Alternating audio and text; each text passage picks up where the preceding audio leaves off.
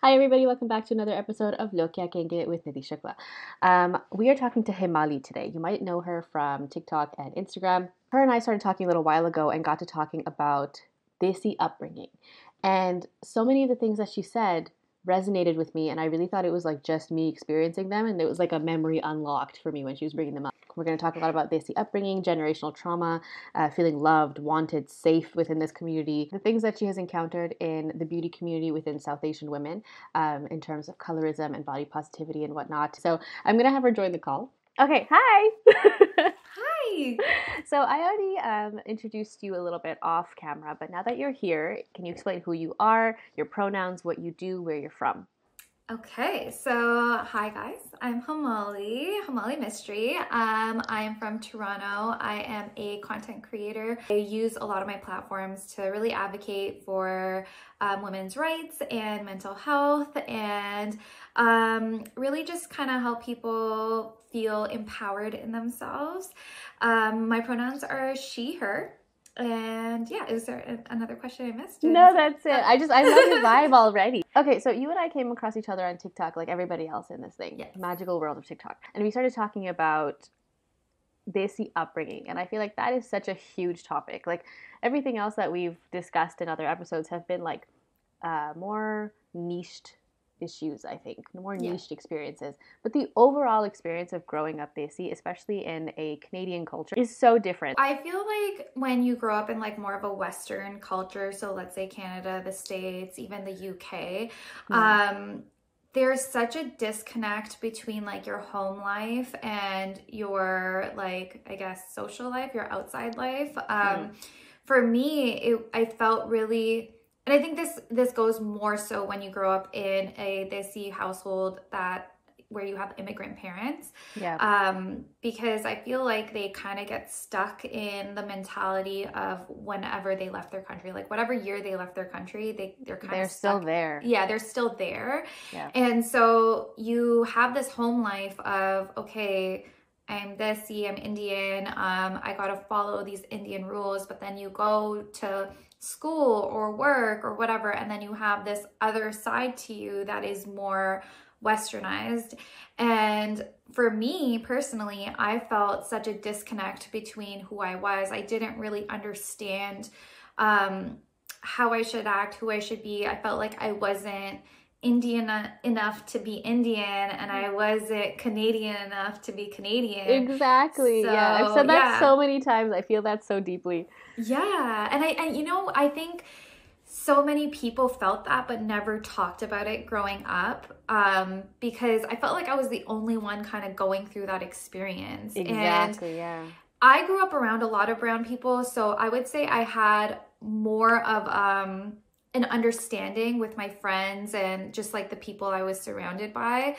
But still, there was this side of you that you just never talked about, this disconnected feeling that you just never talked about. And also just the upbringing of the cultures that you kind of grow up in. So any type of Desi you are, or South Asian that you are, you have a similar cultural upbringing with your parents. And a lot of times it can be very like strict, and it can be very confusing, and it can be just against your own values and morals. And you joke about it with your friends, like, oh yeah, my parents would never let me go out to that party, or I have to be home by 7, and everyone kind of like mutually understands that like those are the rules you follow, like you get it, or like, oh, you can't date, or you can't wear certain things. But no one talks about the impact that it has on your mental health. No one talks about like how much it actually kind of screws with you.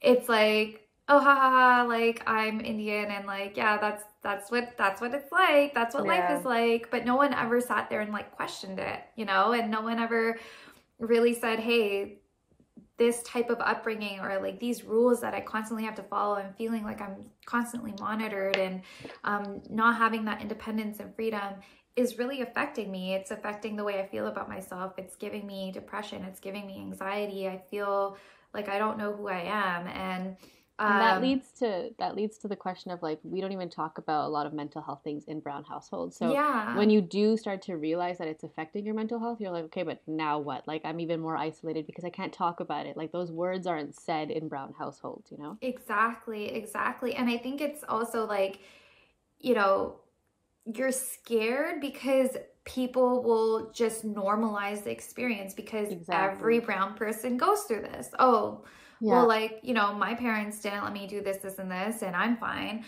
Oh, my parents beat me growing up and I'm fine. And I'm like, no, you're Mm-hmm. not. Yeah.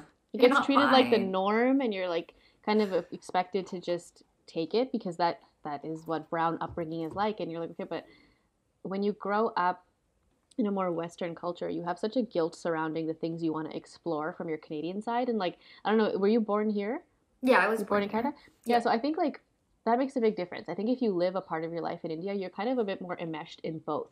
Like in this Mm-hmm. collectivist and individualistic society and like the way in which we live. But when you're born here, you're really immersed in the Canadian culture. So like from Yeah. media we consume and like watching our friends grow up and everything. And you know what I've noticed, okay, so like I grew up in Brampton, Hmm. which is like a very like brown Brown area, city. yeah. Yeah, like a very brown area.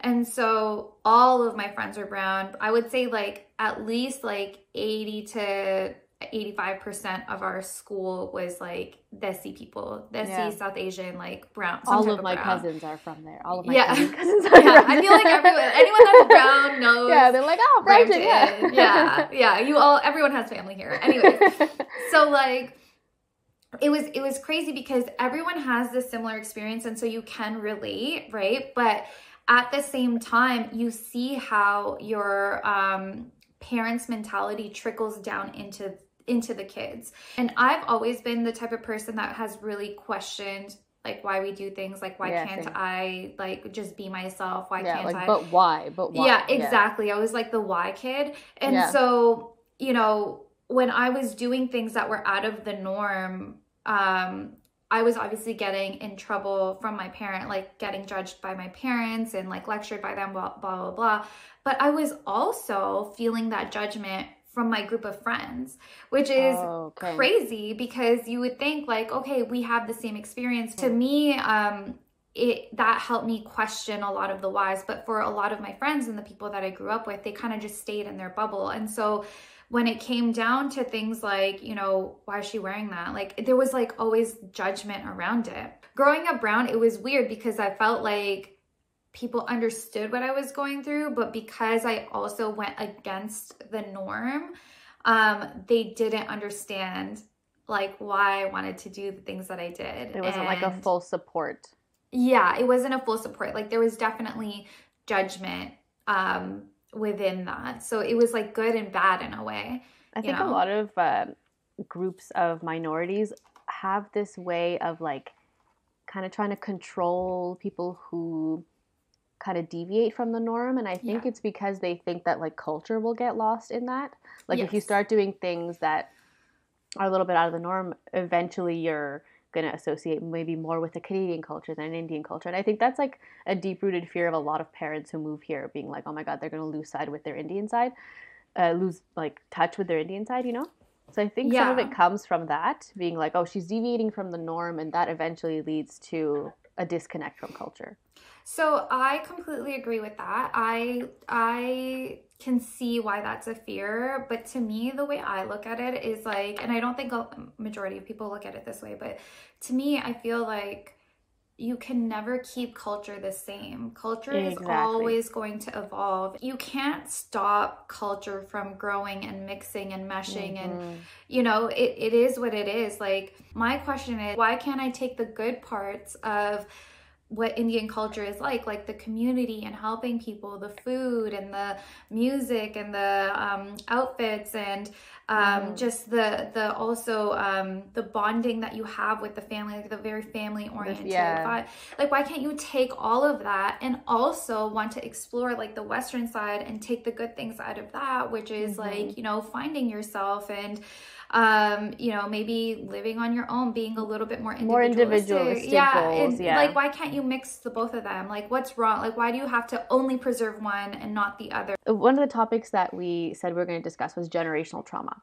Yeah. So I feel like that kind of ties into what we're talking about. Were you the one who was kind of aware of generational trauma and the effects it can have on you? Was there a sibling that did that before you that kind of introduced these terms? So it was definitely me out of my siblings that I think like started exploring this first, because I kind of was thrown into it because of my condition. I have a condition called PMDD. So I get like really bad, it's like PMS, but like on steroids. And so like I get really bad mood swings, and like basically I can get like super angry, I can get super depressed, like it's just like really crazy mood swings. My emotions are all over the place in and around my period. And when I was really going through the thick of it, I was just like, what is causing these mood swings? And I kept going to doctors, and they kept telling me like, everything's fine, like you're fine, blah, blah, blah. Just, it is what it is. And I was like, no, there has to be. Yeah. Like, there's so much of that around periods. They're like, oh, it's just, this is how your period is. And I'm like, no, I'm passing out every period. This is not normal. Oh God. I went through that for like maybe like 2 to 3 years.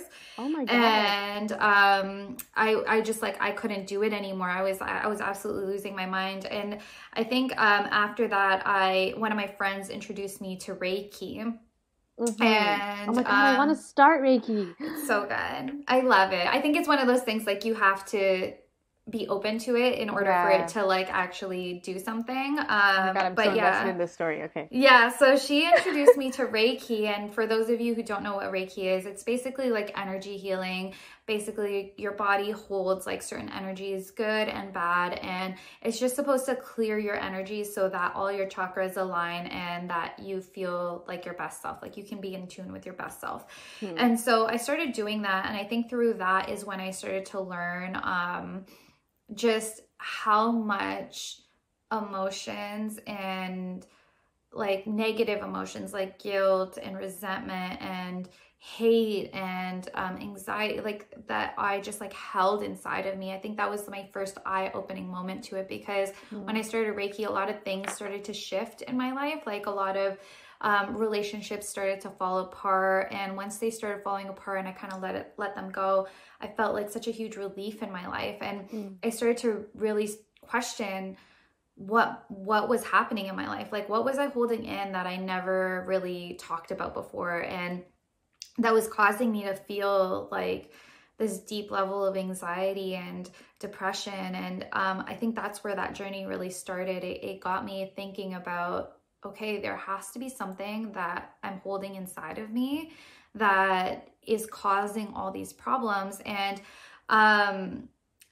that's when I started exploring like generational trauma and like my own like childhood trauma, and my relationship with my parents and how that affected me. And you know, as soon as I started going on that journey, my period actually became regular, which is crazy. Wow. And this was the first time in my life where I felt like I actually had figured it out. Like I could figure out why it was irregular. And it's because so much of my body was holding all this trauma, holding all these like suppressed emotions that I just never let out. And it was subconsciously affecting my body in a way where it was physically manifesting. Once I started like really addressing these problems and like letting go of those emotions and like processing them, I was able to come to a point of feeling healthier and more put together. That is so interesting. I wish we talked more about that. Like I wish we were taught more about how the body and the mind are so much more connected than we think.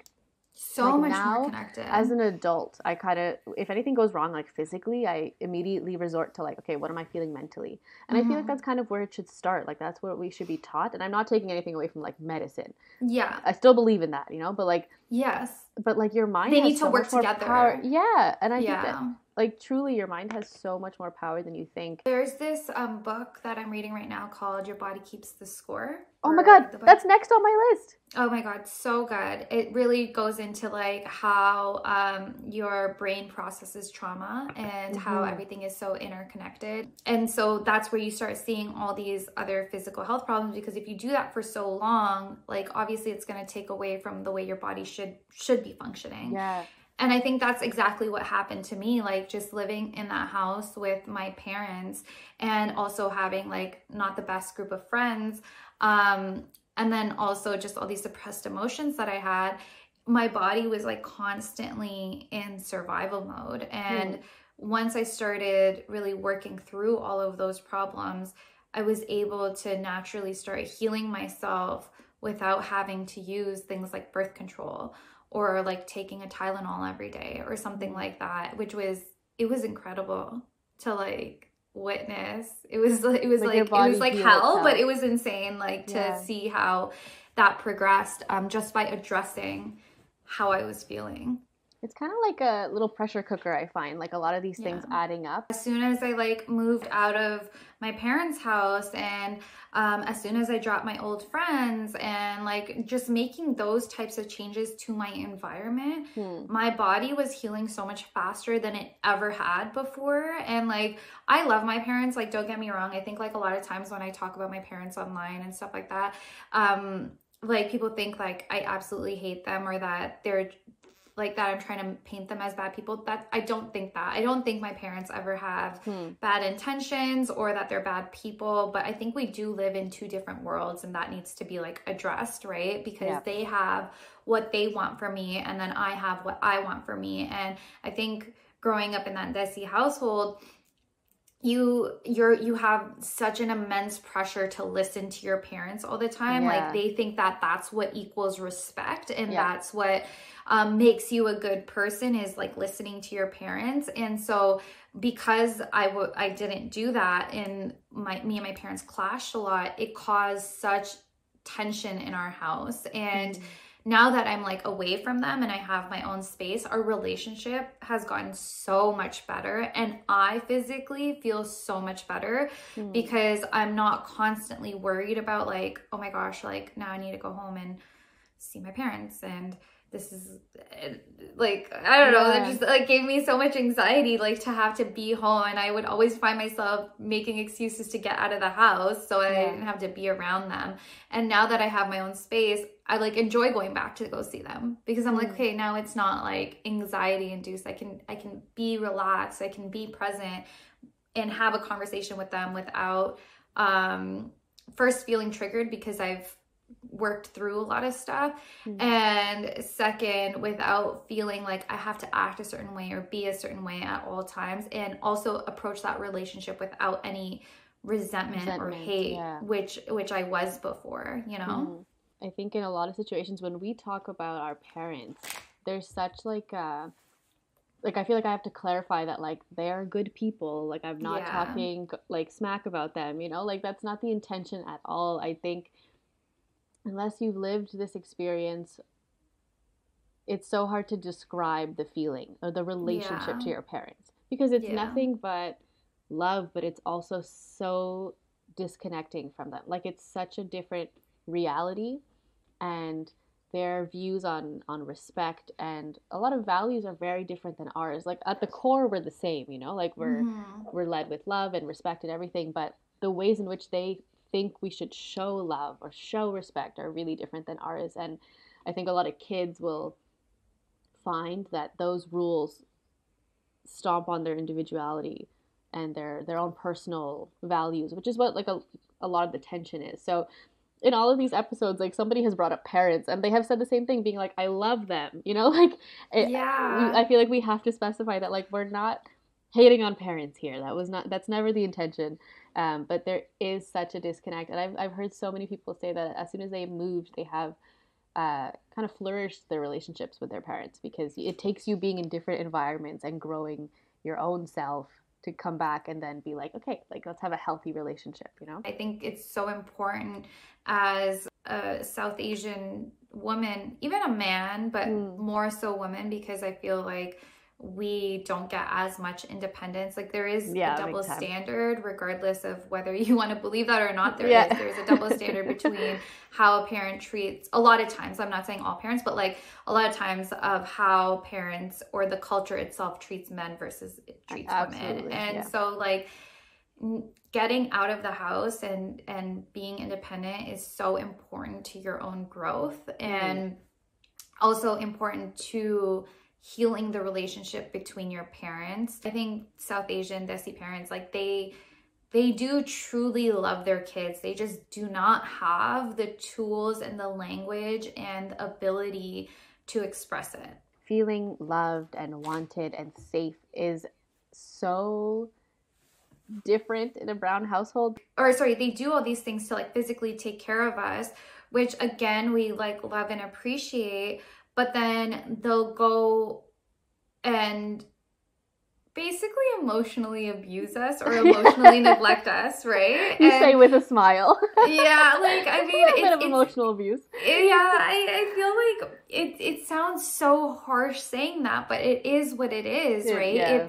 It is like either emotional abuse or emotional neglect. And that emotional side of raising a child is just as important as the physical. It can have emotionally abusing or neglecting your kid can have the same effects, if not worse, than physical abuse can. It's such a weird and difficult emotion to process as a South Asian kid or like a Desi kid, because you're so conflicted in these two worlds of like, okay, yeah, but they are physically taking care of me, and they do like, you know, they have paid for my education, and they have put a roof over my head and given me food, and you know, if I need something, like I know they're gonna pay for it, and they got my back like that. But then at the same time, you don't feel loved. You feel like, okay, they do this and they're going to use that against me, like as like blackmail. So is it really love? Is it really like, is this out of love or because you have to? You get that disconnect of like, okay, well, I'm happy they did all this stuff for me. I'm very grateful. Like, I know they had it harder than me, and I know I have it better than they did. But at the same time, why don't I feel loved? Why don't I feel like I'm wanted? Why do I feel like such a burden all the time? And it's because they never give you that affection. Their way of showing their love ends up becoming blackmail. Almost, right? Like, oh, well, I did this for you. Be grateful, respect me. And it's like, okay, well, if you're only doing this because you expect something in return, is it really love at that point? You know? That's such a good point. I hadn't thought of these things in so long. You're like unlocking memories as you're talking. Can you tell I think about it a lot? Yeah, I can tell. I do want to segue into beauty, because this whole time too, I'm like trying not to like get too lost in your eye makeup. It is so nice. So you're a makeup artist, correct? Yes. Okay, so I want to talk about beauty within the South Asian community, because you said you've worked with South Asian brides, and we talked about colorism briefly, and I guess just body positivity and just in general beauty within the South Asian community. And I want to know your opinion as somebody who literally does this. You know, I think it's very I think beauty standards in general, like the more I've grown up, the more I've realized how, excuse my language, but fucked up they are. They're ever changing. Personally, I didn't face too much colorism. Especially around my family, I didn't face too much colorism. Like, no one ever really said anything about my skin or like, don't go out because you're gonna get dark. But I heard it a lot. I heard that so much. I heard it. I didn't hear it like said directly to me, so it was never anything that really concerned me. But I heard it around me. Yeah. And then working on brides and clients, you get people that are like, oh, can you make me look lighter? And you start to realize like how much of a problem it really is. And what really threw me off was like, you know, I grew up around that. I grew up around people feeling like dark was ugly. And then I went away to university and I was surrounded by white people who were like, Hemali, you want to come tanning with us? Yeah, exactly. And I was like, What? Excuse me? Like, what? I was like, so you're paying to look like me, and yet everyone around me, like at home, is like avoiding the sun. I don't think I grew up in a household that had Fair and Lovely. I don't think we ever had it, but I knew of No, I didn't family either. members, and I'd seen it in other places, and I knew very well what it was, and I remember seeing ads of it online, and I think it started so young, being like, oh, like this is a major product, Fair and Lovely. Like I'm supposed to be fair. And we didn't talk a lot about nothing. We didn't talk about anything substantial really in Brown Yeah, household, but we you didn't talk don't. about the effect that had, or like this product that was being sold to our community and what that did to little girls or little kids. You don't even need to directly be told it. No. It's just everywhere. It's Hmm. everywhere. Like when you watch Bollywood movies, no one's They're all a dark. little bit lighter. Yeah, they're all on the fairer side. Yeah, and like when people just talk, they'll be like, maybe they'll just be like, don't go in the sun, you're gonna get dark. And they may not be like, oh, your skin's dark, it's ugly, but like how else would that translate? Exactly. If And you know what I mean? yeah, I didn't even notice how much it had changed the way I think. But when my friends and I would hang out and we'd go to like pool parties or whatever, we'd be chilling, I would always stay in the shade. And Mhm. not because I wanted to, but because I had been told that, like, Nidhi, you'll get darker if you're in the sun, and we don't want that. And I don't remember, like, Yeah. my parents never said that. I don't know who said that, where that came Oh, from, but it's just like it's such a part of our no one even culture. needs to say it to you at this point. It's It's just like a lingering everywhere. thought, yeah. Yeah, it's like And everyone just kind of knows it, you and I felt know? so, like, if I look back, I feel so bad for, like, high school or, like, young me being like, no, I have to stay in the shade, actually. And I would just Yeah. watch my friends play in the sun, and I'd be like, peace, I'm gonna stay here. And, like, I don't know, it's just so upsetting. Beauty standards are so bullshit because it just depends Yeah. on the way you look at beauty at Like that the grass point, is greener on the right? other side for people. Yeah, and so it's like you might as well just do whatever the fuck you want because you're never gonna be enough Yeah, at that point. Like, just who Life's cares, motto, right? life motto there. Do you have anything else that you want to discuss? No, honestly, Anything this that we is such a forgot? great. I don't think so. I feel like we covered a lot. I think we this was covered just more me than the list. ranting. Yeah, no. But it was so therapeutic, I find, to be Oh, like, oh, like you had this experience yeah. too. Yeah, no, it's true. It's something nice to be able to, not nice, but like it's nice to be Yeah. able to connect with Trauma people and be bonding, like, Just kidding. yeah, trauma bonding, just being like, okay, I'm not crazy. Yeah. Like I think And I that's all think I felt growing up. that's what I'm crazy. a lot of your videos make me feel like that I like Oh, make me feel less alone and make me feel seen. that So if makes you me guys haven't happy. checked out your page, where can they find you online? So I have two pages. I have my Hemali Mistry page, which is at Hemali, Hemali .mistry, Mistry. That is my main page. And then I have another page that's like solely dedicated to really talking about like stigmatized taboo topics, like my upbringing, generational trauma, things like that. And that page is called Up to No Good. That's both on Instagram and on TikTok. Okay. Yeah. Well, thank you so much. This was such a lovely conversation. Yeah, it was very therapeutic for me as well. So I'm happy. I'm happy you said that. All right, everybody, that is it for this episode of Lo Kya Kenge. I absolutely loved that conversation. I feel like Himali had a lot of similar vibes to Rahat. They are friends, and I actually know Himali through Rahat, so maybe that's why. But overall, I loved this conversation. I feel like I was reliving my childhood and just felt really validated in my experience. I hope that you did too. I hope that this unlocks some memories for you where you feel like you're not alone. That being said, thank you so very much for watching this episode. I hope that you enjoyed it. I hope that it resonated with you. Please leave some comments if you're watching this on YouTube. I would love to hear from you. As always, you guys can find me on Instagram and TikTok at nidhishukla, nidshukla. And thank you for watching this episode of Lo Kya Kenge with Nidhi Shukla.